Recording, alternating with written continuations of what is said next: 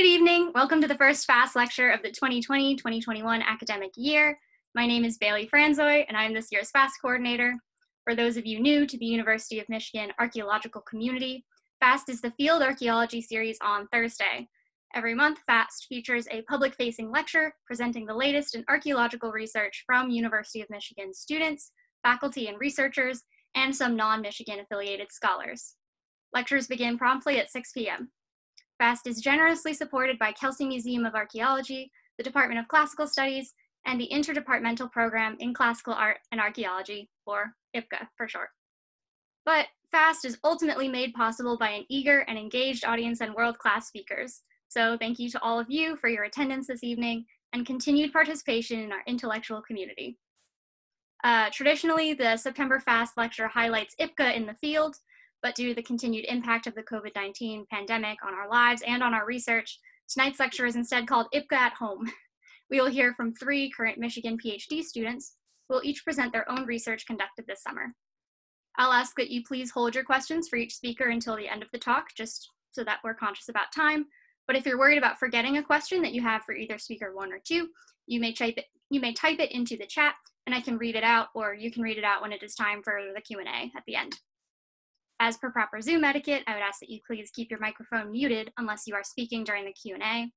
The actual presentations and this introduction, as I mentioned before, are being recorded, while the Q&A portion will not.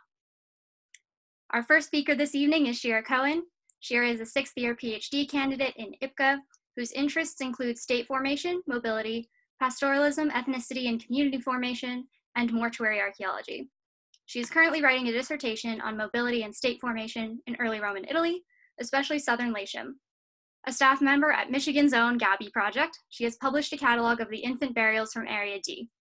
Today, she will be presenting knowledge from her summer internship in a presentation entitled Exploring Digital Publication Features for Archaeology. Everyone, please welcome Sheira. Hi, everyone. I'm going to try and get the screen sharing done correctly. Let's see how this goes. Everyone should be seeing just the title slide and nothing else, I hope. Yep. Great. My talk today is about, I guess, my summer project, which was a Rackham internship, public engagement scholarship internship with Michigan Publishing. Particularly their Fulcrum team, which is their digital publication team. They have a platform in which they put together a bunch of digital publications, and they brought me in to do some sort of user engagement and market research to help them decide their next steps. I don't have many photos, so I thought I would start by showing you the glamorous side of my summer research, which involved trips to various water sources in and around Ann Arbor, and some great puzzling, because this was, in fact, my view right now, but also the view that I spent most of my summer sitting at my computer, having a lot of conversations and sort of exploring the internet. But the focus of my internship was to sort of help the press decide what is like the future of digital publication for archaeology. One model that maybe many of the FAST attendees would be familiar with, that's been spoken about in past talks, is that put forward by the Gabi project, Michigan and Kelsey project, that does digital native publication. This is their sort of most recent fully published book. But beyond that, the question is really, what could digital publication look like for everybody?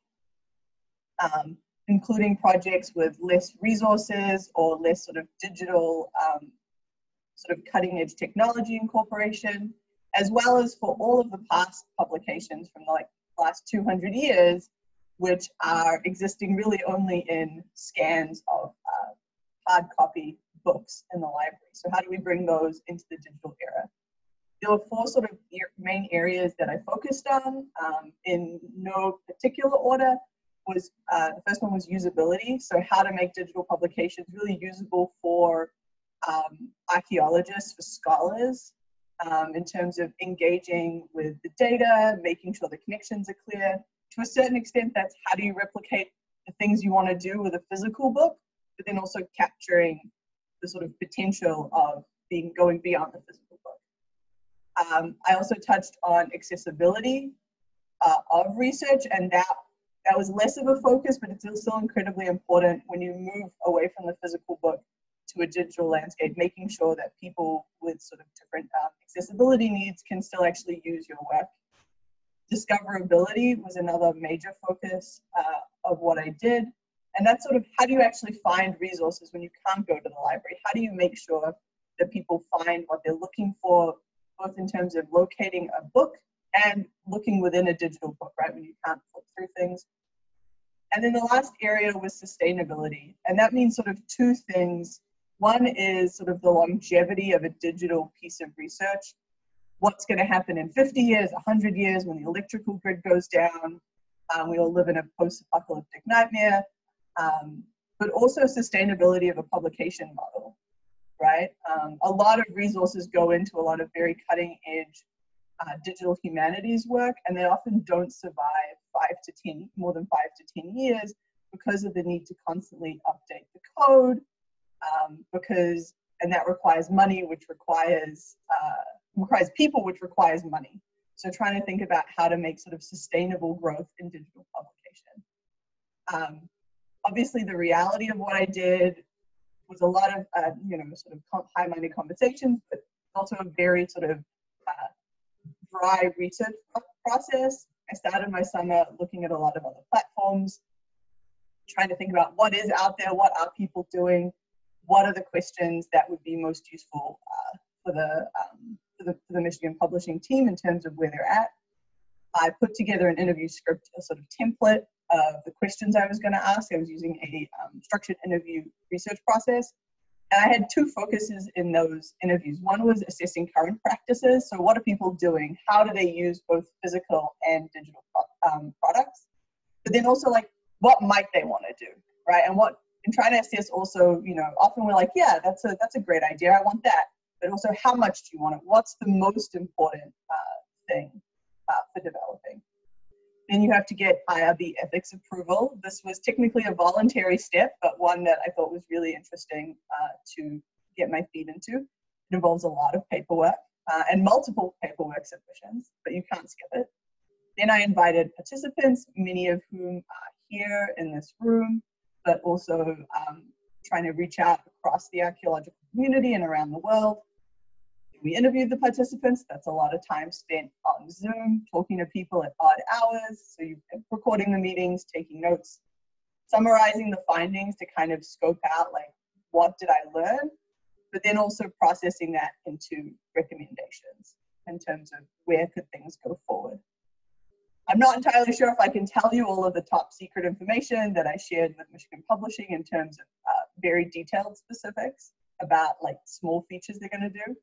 I don't want them to get scooped by another press. But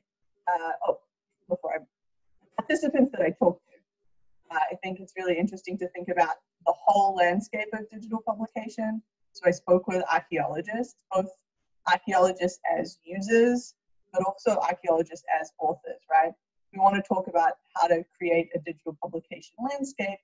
We also have to talk to the people writing the books and writing the articles and putting together the data to make sure that what we're asking or the way we're setting up our publication structure is something that they can actually do. And then the users, who are themselves, often the same, one and the same. I spoke to a lot of graduate students, early career scholars, but also senior scholars, and there was a real range of opinions. I also spoke with librarians, and that included, like, subject-specific librarians. So people like Zach we have here in Michigan, at other universities, but also more general librarians, because every university or library has a different structure around how purchasing happens. And of course, you have to actually, someone has to buy the purchasing, has to purchase the digital publications. And thankfully, it's not me, it's not many of you. We can go to our libraries. And so we want to make sure that their perspective comes into the work. And then I spoke with a lot of what I call brainstormers. Not all, some of them were archaeologists, some were not, but there were people who work with digital publication and archaeology from different perspectives. So that included people in data repositories, working in sort of new digital humanities projects and things like that. So spend a little time talking about some of the key takeaways that I got out of it and what I think is really useful for all of us to think about when we go forward with our own projects and our own publications. And the first one was a little surprising, but really that the fact that the book will never die. I spoke to some incredibly hardcore digital archaeologists, people who are, including people who work on like the archaeology of digital spaces, right, as a type of evidence that they use. And even there was a really strong attachment to the physical book. And it comes from a couple of reasons. One, because books will, one hopes or one feels, live long after the internet could die, or, you know, we sort of maybe move through different digital spaces. But I think a lot of it is a really strong emotional connection that archaeologists have to objects, right? Utilitarian wise, people are like, yes, I often use the digital copy, I can take it to the field, I can do all these things with it, but they really, really want the book as well, in addition to hold, to leaf through, to smell. You know, it's a very strong emotional connection. And I think it's important to acknowledge both of those things in our work and make sure that our publications speak to both of those things. Another thing that came out of a lot of my conversations, particularly with users, is the importance, and librarians, is the importance of getting the basics right. Before we get to the sort of cutting edge features, making sure that everything is actually digitized, it's OCR'd with a reasonable amount of quality, that your search engine can do the basic functions. Often what I was surprised about was how small people's asks were, and how much frustration came out of a system that didn't meet some basic requirements. Many of you maybe have spent a lot of time on Hathi Trust over the last few months. And I think working more and more with digital sources during the pandemic has not only made us perhaps nostalgic for books, but also highlighted how frustrating just small aspects of the experience can be. And that's really valuable. On the flip side though, basics is not really enough. You also want to get people excited. And that was something I looked for in conversations where I would float different ideas. It's something that I learned from a discussion with the director of JSTOR Labs. It was his, early in my internship, was their design philosophy among the things that they're developing. And so I looked for that excitement when you suggested, what about this? And people were like, that would be amazing. That would change everything. And so often you kind of got to like lead people to see some of the possibilities that a digital environment can put together. I think on the other hand, when you have all these things, what became very clear, both in looking at projects that had been successful and projects that hadn't, was that the disciplines have to drive the change in digital spaces. Presses and individual projects can sort of get out and try things and sort of show the way and show the possibilities. But when looking particularly at linking data online, so the world of sort of linked open data or data integration, it's really when the discipline gets together and sees the potential for research that things really move forward. The primary example of this is numismatics, which has really come together as a discipline to create key standards, and they brought a broad coalition of scholars together, and it's really taken off. Other initiatives have tried and kind of sort of never reached that critical mass. What that means for a press, and what that means, I think, for us as archaeologists, is both to embrace it within our disciplines and to sort of work collaboratively where we see the potential for digital work, and also to look for presses that embrace that idea, that embrace the ideas that we have of things to do and offer you those resources, sort of working in partnership.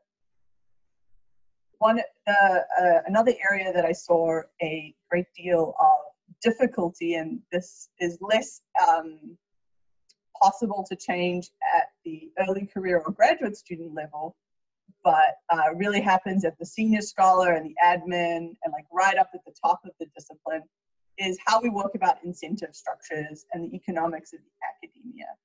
When I talk to many early career scholars, the most important things are, does it count for tenure? Does it count for tenure? Do I get credit for this inside the incentive structures of academia? Who's going to pay for this work? This takes hundreds of hours, and I am on a really strict timeline. And so we saw a lot of the cutting digital work was sort of only taken up when people were able to get to a secure enough place in their career to try it out. And I think there's a real potential there to make sure that we value digital publication. It's incredibly accessible, similar to how we need to value also more community engagement with different scholars. That incentive structure in economics also is on the flip side in the library in terms of limited budgets. How do you sell books? How do you put things together? You know, being aware that not every university or individual has the huge budget that, say, the Michigan Library does. And so making sure that you're making your data and your ideas available. And open access is a really exciting place that's moving forward for that. And one thing that I personally learned that maybe is less new to many of you is that coding is way more complex than it looks. Sometimes I would come forward with what seems simple suggestions. I would find out that that is hundreds and hundreds of coding hours or can't be implemented at scale. Other times I would bring forward ideas that people would suggest that seemed impossible, that seemed like there's no way that you could do that. And to be told, oh yeah, no, that's really easy. Yeah, that would take us a couple of days and we could do that. Is that really what you want?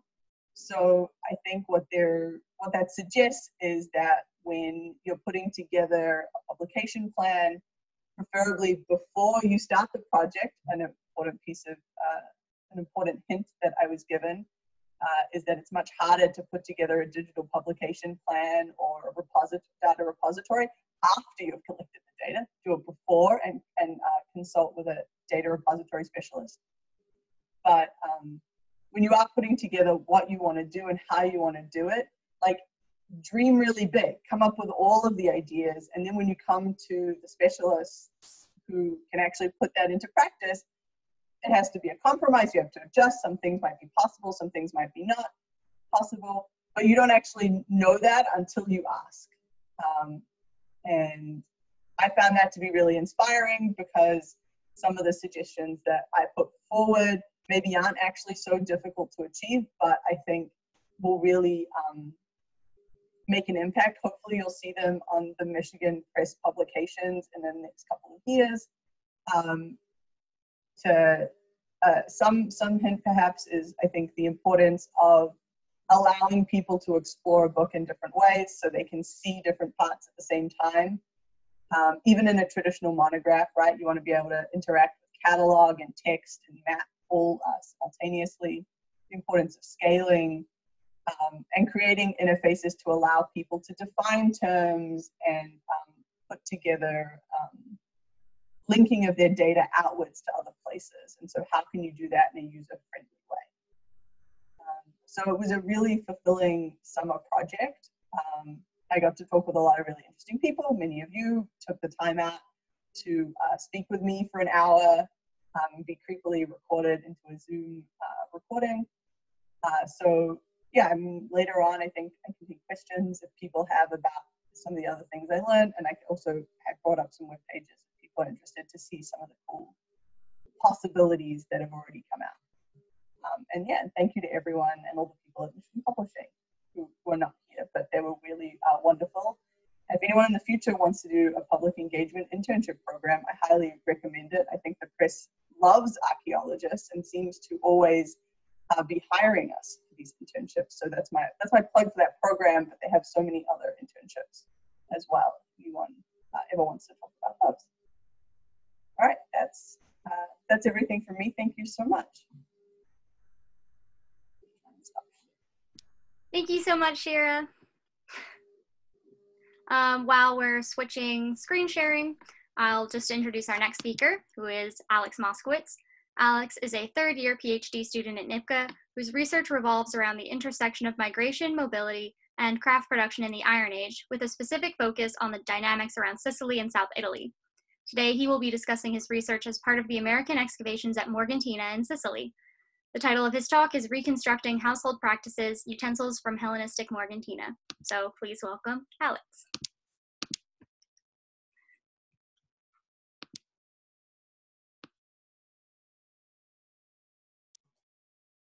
Okay, I'm gonna assume that everyone can see this.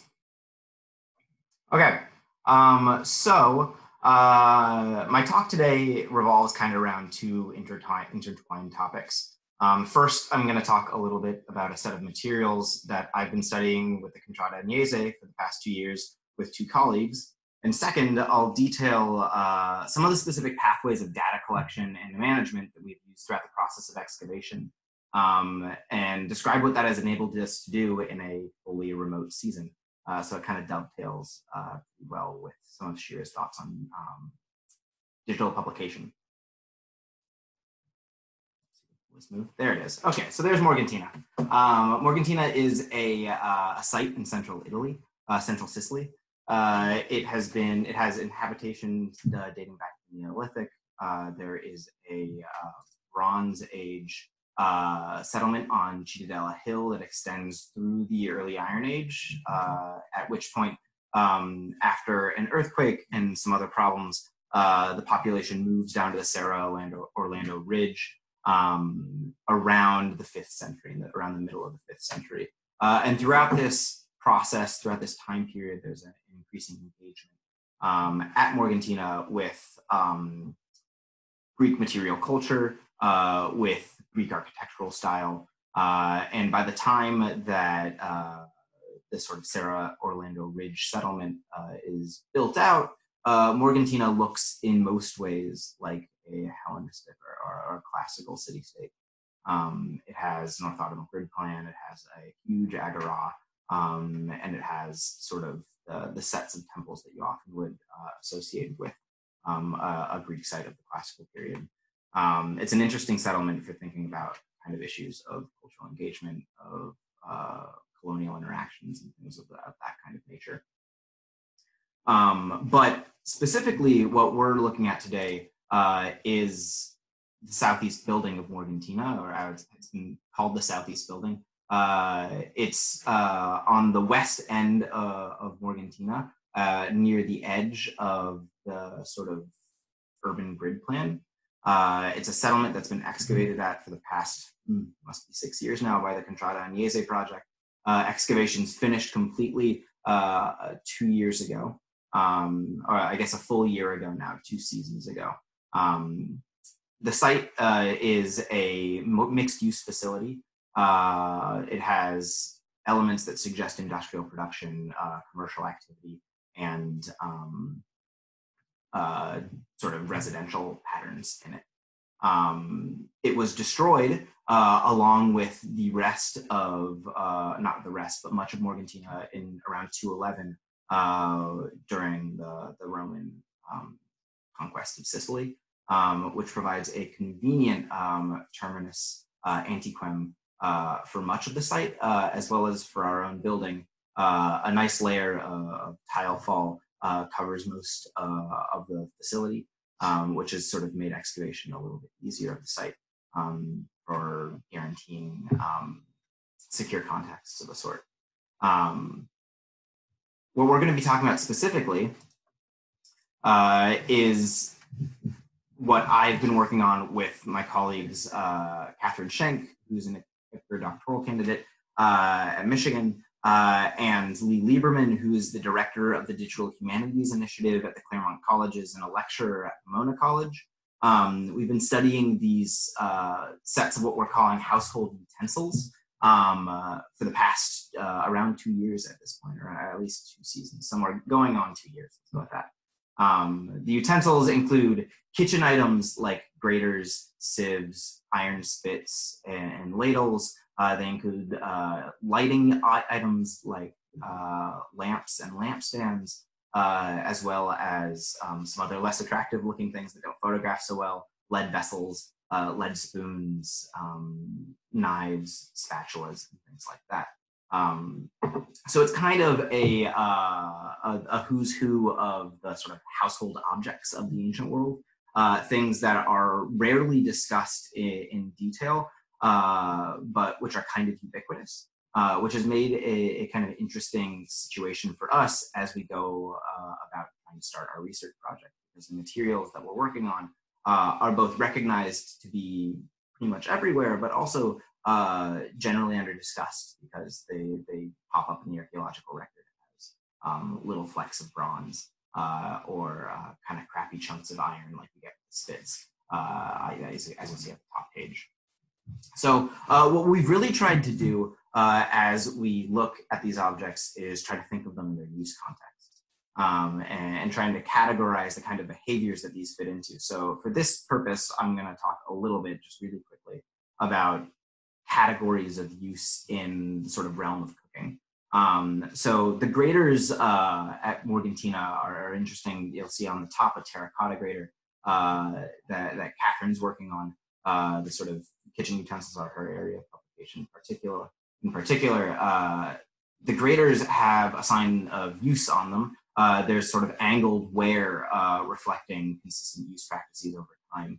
And the bronze graters, unfortunately, aren't quite as well, kind of thoroughly preserved to demonstrate the same kind of use wear. But more sort of intensive autopsy might reflect that.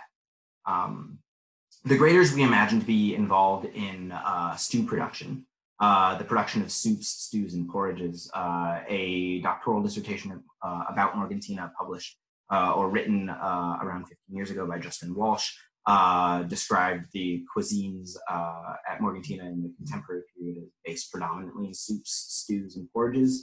The presence of these kind of materials fits with the sort of archaeobotanical remains that we find at Morgantina, which include lentils, include grapes, olives, and other things.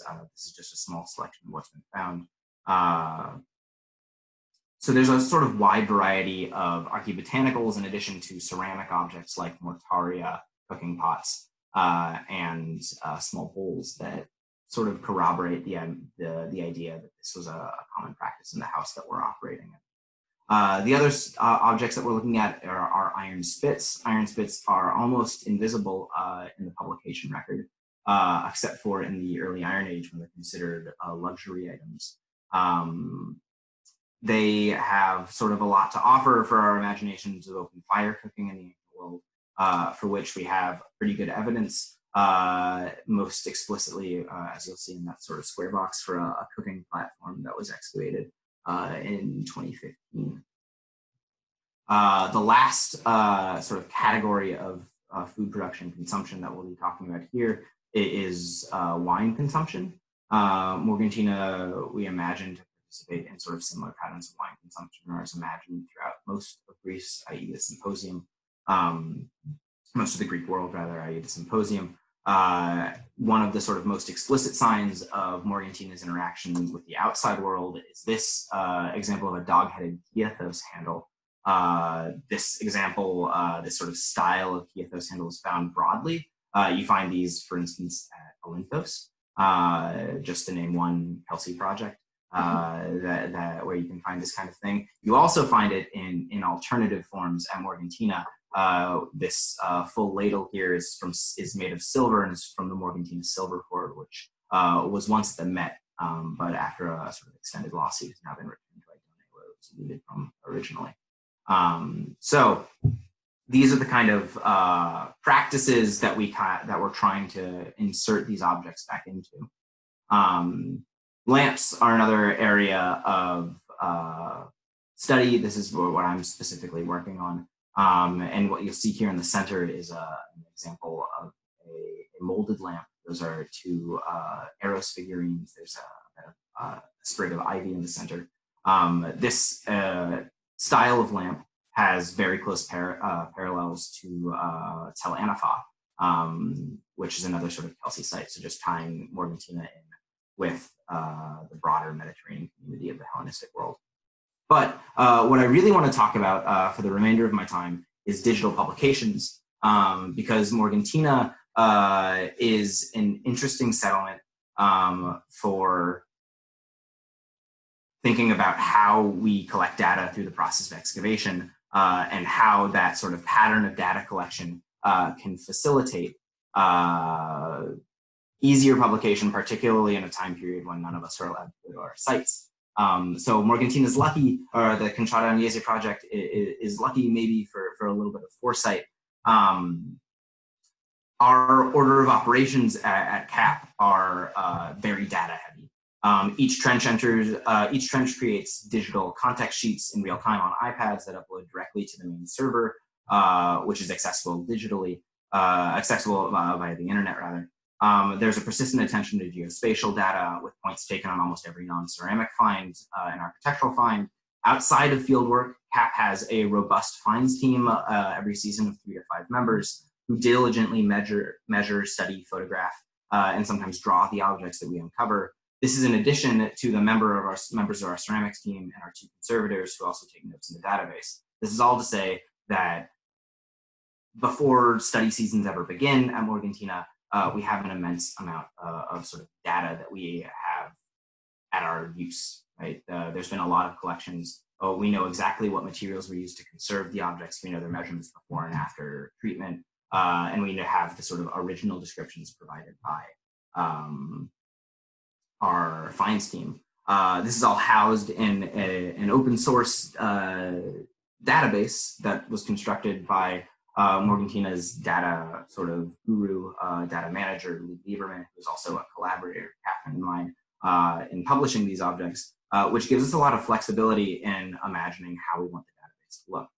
Because the way you want a database to look when you're excavating is different from the way that you want it to look when you're more closely looking at the objects and when you're thinking about publication.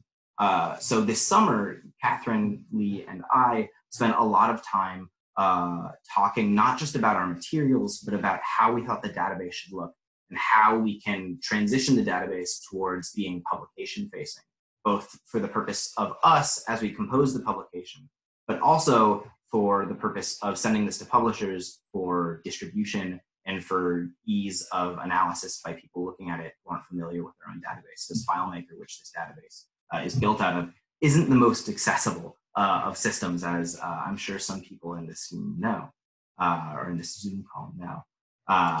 So this is us, this is our team from the summer doing our work. We had Zoom calls for a short 1 week plus Zoom season, a remote season, which was a good time, and managed to sort of center us a little bit as we all worked on this material together, sort of apart.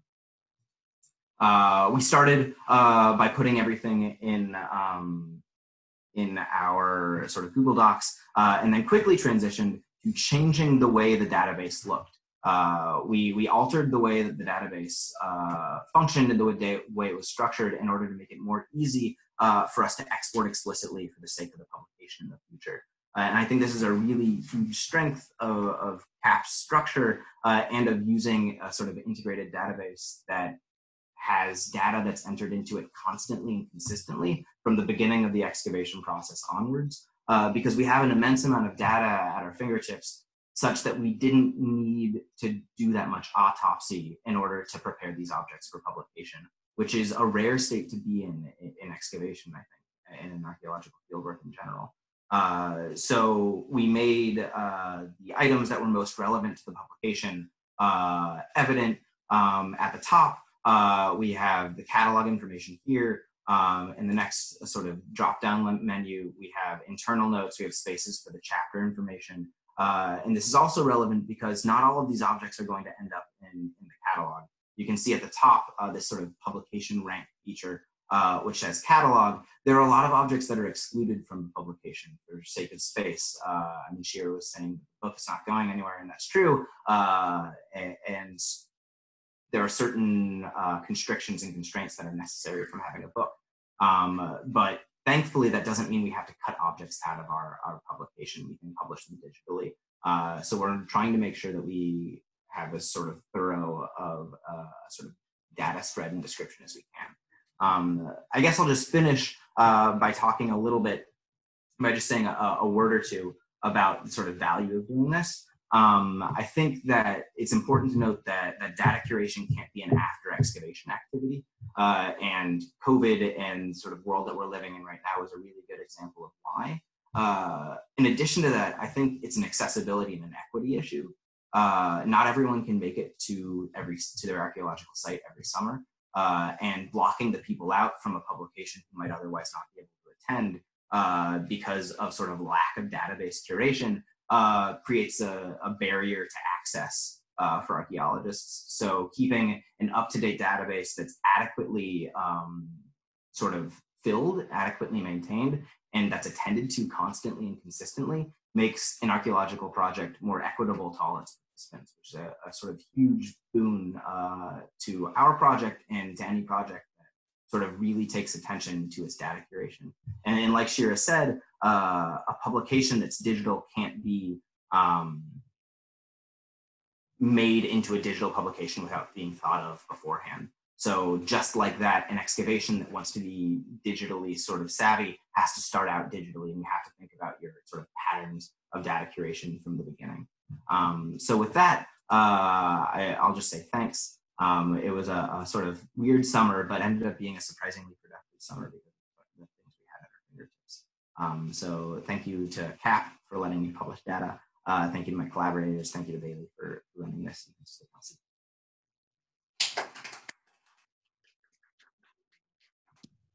Thank you so much, Alex. Once again, if you have any burning questions, I'll ask you to either type them into the Zoom chat for them to be read out later during the Q&A. But right now, I'm going to introduce Zoe while she sets up screen share. So our final speaker this evening is Zoe Ortiz. Zoe is a 6th year IPCAA student. Her primary interests are in pottery analysis, the cultural reception of imperial statuary, and exhibition development for classical antiquities. And she has been a longtime member of the field staff at Michigan's Gabi project. Her talk this evening will be about Gabi, specifically the Gabi altar, unlocking its meaning and purpose. Please welcome Zoe.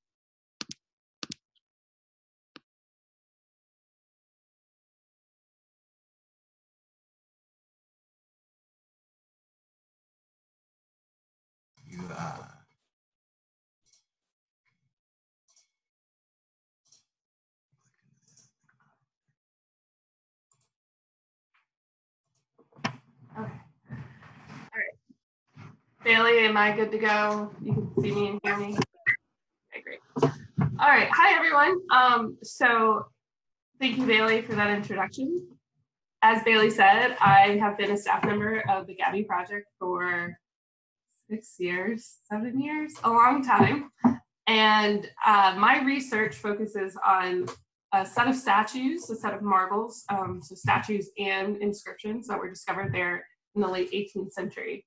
As I have given this presentation in some way or another, I think to many of you, I decided that maybe what would be more interesting is if I delve a little bit deeper into like a case study that I was able to look at more closely this summer, and will be a focus of an article, hopefully itself.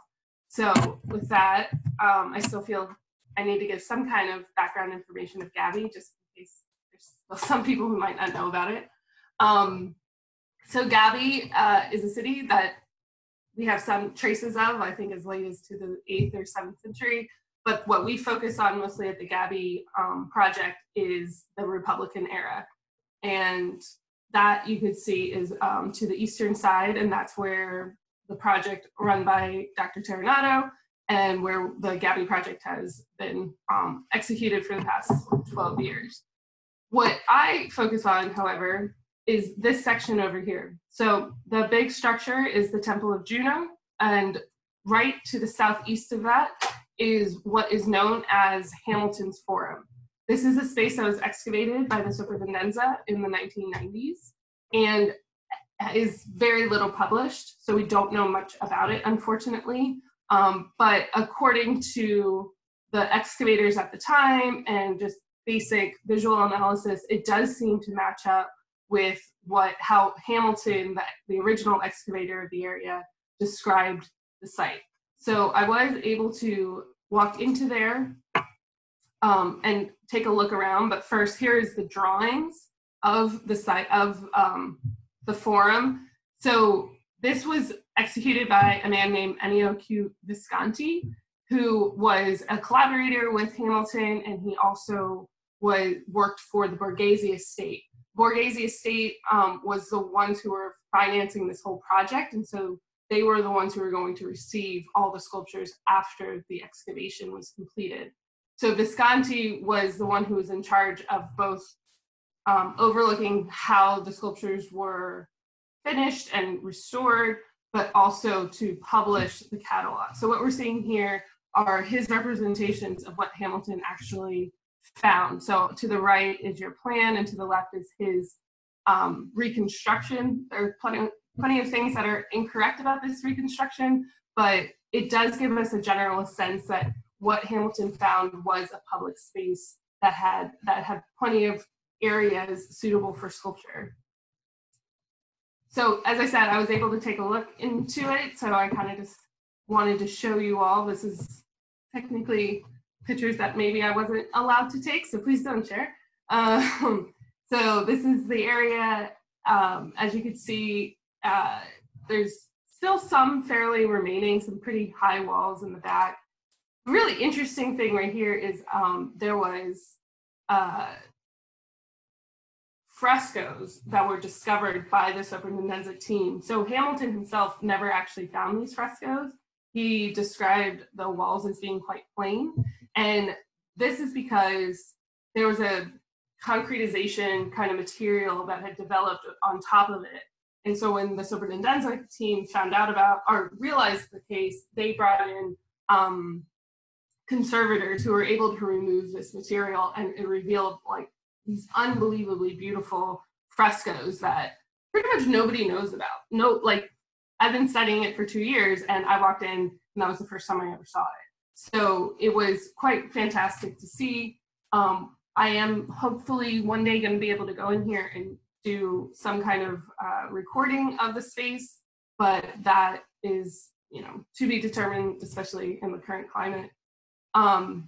This is the publication I just wanted to show you real quick. So this is what Visconti wrote about all the different sculptures. He did a little description and analysis of each sculpture, and he also did drawings. So here are examples of the sculptures to the left, currently in the Louvre Museum, and then Visconti's own drawings to the right. He has drawn every single one, and this gives us a great insight into what kind of modifications he performed.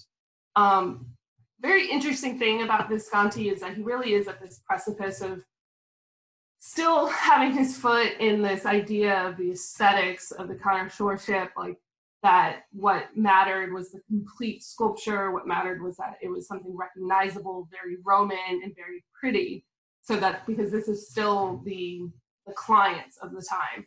But in his publication, we see that he's also trying to look at this maybe from a more scientific perspective. He's trying to understand these sculptures, what role maybe they played, and in some cases he even leaves some of them completely unrestored. So it gives us this sense that maybe he's taking some of those first steps towards what is now our basic approach to archaeology, that we're trying to understand more than just a pretty sculpture. So this isn't the topic of my talk, but I did want to show you some of the more of the sculpture. So these two pieces that are in the middle are the pieces that he left incomplete, which gives us great insight into how these sculptures were created and might even help us identify workshops. That's kind of a project underway by the Louvre researchers themselves.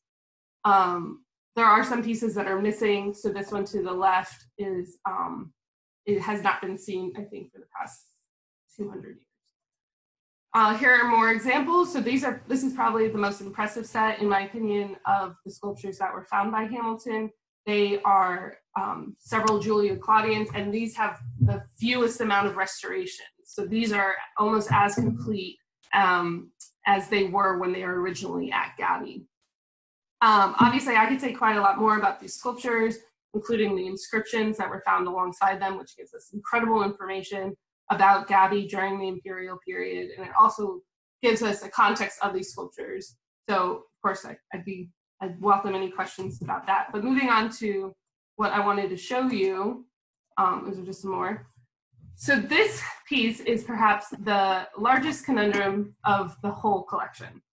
Every single person I've shown it to has no idea what it is, which is great and terrifying and exciting and fun, all wrapped into one, because it's been quite a blast for me to try and dive deeper into what it is, what it represents, what function did it have. So as of right now, it is called an altar. That is how it is listed by the Louvre, and it's also what Visconti himself eventually decided it was. But there are several things that make this it's very challenging to call it a regular altar, a more or less regular Roman altar. And I will go into those in 1 minute. But what we have here is 12 gods. Let me see. I might be flipping back and forth to show you, but I apologize for my really bad handwriting, but this was me just trying to figure out the order of these gods. So these are 12 gods. They might not be always the ones that you expect when it comes to something like they're supposed to represent the calendar year.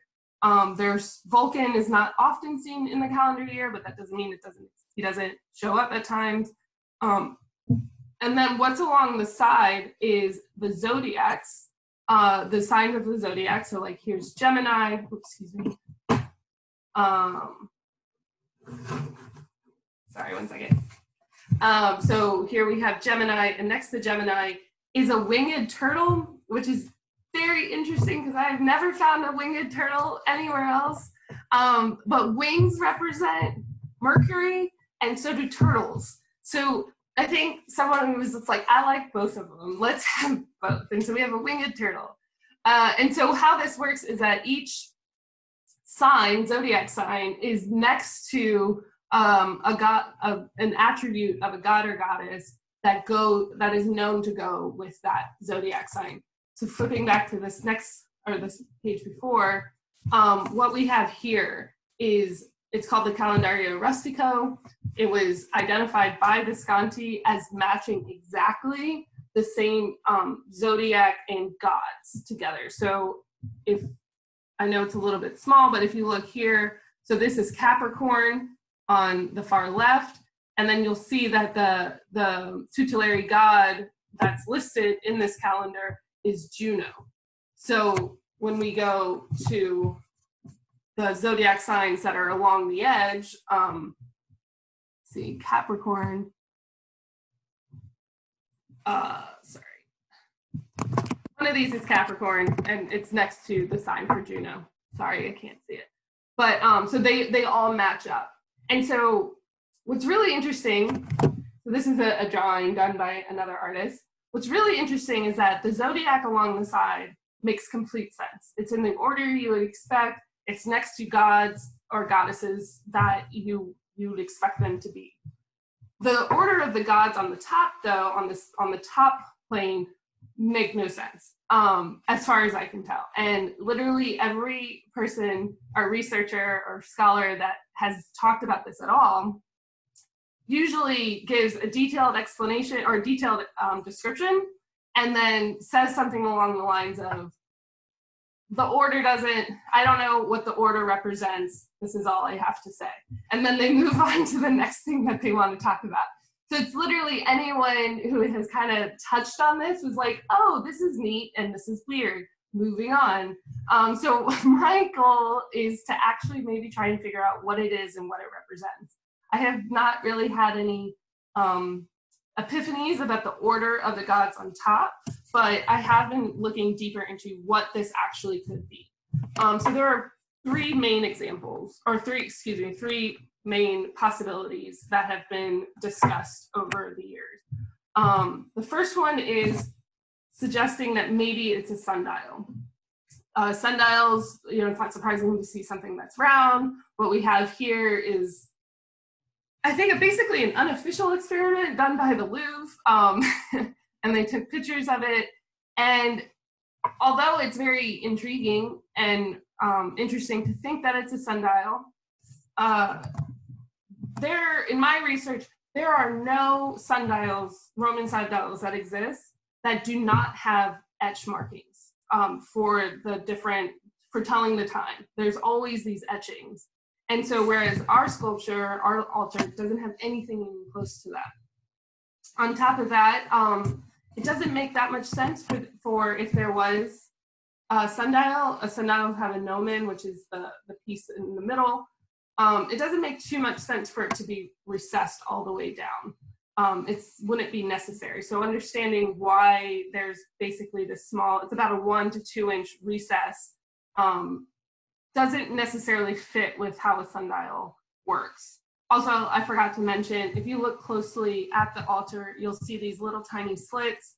These are openings that Visconti records as having little bits of metal in them. So it is very clear that something was installed in the middle, some type of metal furnishment. So that's why maybe they thought it could be a sundial, but it's not the strongest suggestion at the moment. Also, Visconti himself thought that maybe it could be a sundial, and he also eventually dismisses this idea. The next idea, of course, is the altar, right? And we do call it a gaby altar. Visconti himself settled on this idea as being an altar. The only problem is, and it very well could be just an altar that we don't fully understand, is that any altar I've ever seen or found or come across, and I've been trying to look at as many as I can since I've been doing this project, they all have very flat tops. And that makes sense, right? Because that's where the activity happens. That's where the sacrifice happens. At most, you'll see what you see here on the left, where sometimes they'd have like scrolls, but that's usually always on the side, along the side. To have such ornation on top,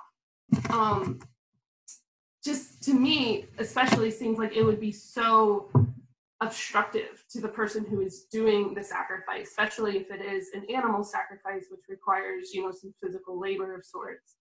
So, and on top of that, there isn't that much, there's maybe potentially some markings of smoke on Zeus, like the ash of smoke, but aside from that, there isn't too much evidence of any kind of fire wear. But then again, this also has been cleaned by the Louvre over the past 200 years, also by Visconti himself. So it could possibly be an altar. The other possibility that I don't have a picture for is sometimes people think it's a wellhead.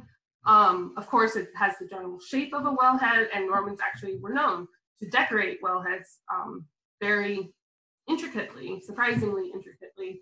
But this doesn't work for several reasons, because, sorry that I'm kind of jumping around, but in order for it to be a wellhead, it would either need to be hollow so that there could be access, or because a lot of times what it is, it's almost like a hollow pillar that's sculpted along the sides and then topped with usually like a bronze lid or some kind of metal lid, because that's how they were able to get access to the well. So since it doesn't have a hollow middle, then the only other option is that it's the top itself, and it is incredibly heavy. It is basically a solid piece of marble. It is about, I would say, 3 feet across in diameter. So to me, that also seems like it doesn't make too much sense. So the idea that I'm working with now, which honestly, this was my research this summer, but I'm really kind of only dipping my toe at the moment into this kind of research, is that it is an altar, but it's not an altar for animal sacrifices. So one thing that I've kind of come across in my research, like that I was not expecting, was that there is a fair amount of evidence of female worship, empress worship. So as I've mentioned before, there's sort of worship for Domitian, who's the empress and wife of Domitian. But we also have inscriptions that outline that there was a cult for the health and safety of the empress. And we have several women who are quite wealthy. And so I started thinking about this idea that there is this women cult priestess presence. And in my research, Emily Himmelrich, she's like the premier scholar about women priestess in Italy. She often mentions that there's very little representations of women performing animal sacrifices. It might have happened, and this is a big question, but there's very little evidence of it.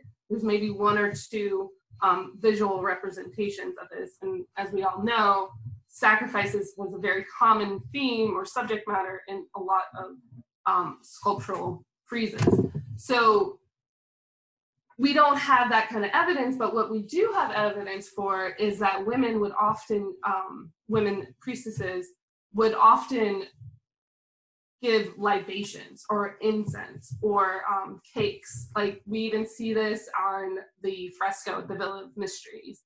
So this is not an uncommon thing to kind of give these smaller offerings.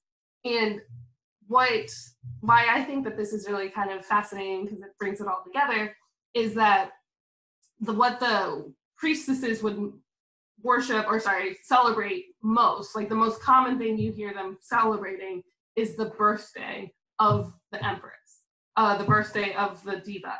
So what does this, like, if we know anything about this altar, we know that it represents a calendar year.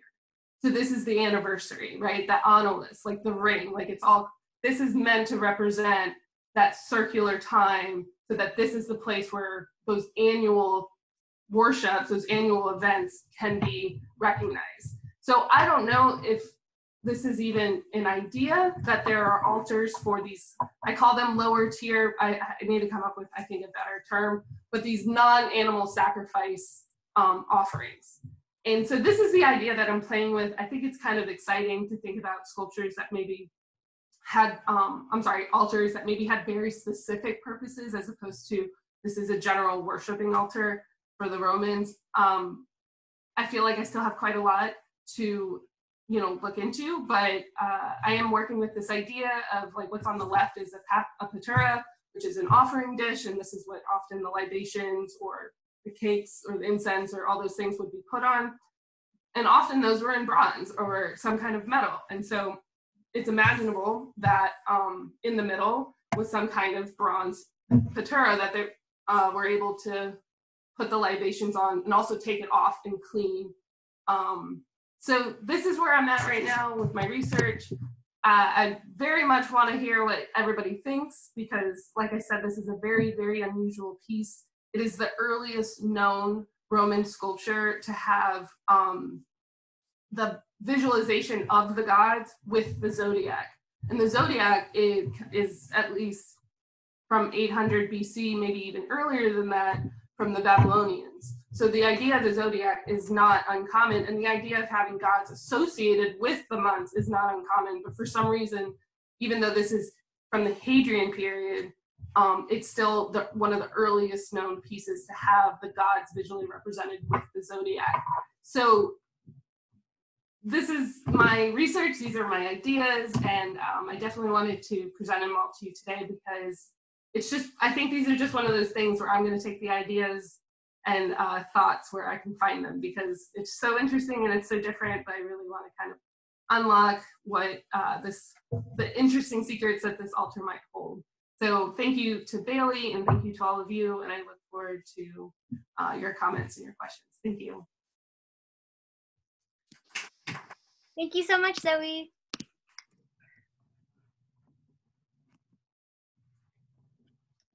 So we have a few minutes now for people to ask questions to any of our three speakers. You can either write them in the chat or unmute yourself. If two people start talking at the same time, I guess we'll go alphabetical order. So questions for Alex, Sheira, or Zoe? Buck asks, Zoe, if it's an altar, what is the role of the metal fittings, do you think? Yeah, what I was trying to get at, I guess, was that perhaps that's where a metal bowl would be installed, or a metal something would be installed, and that's what the offerings would go on to, which is a concept that we've seen before.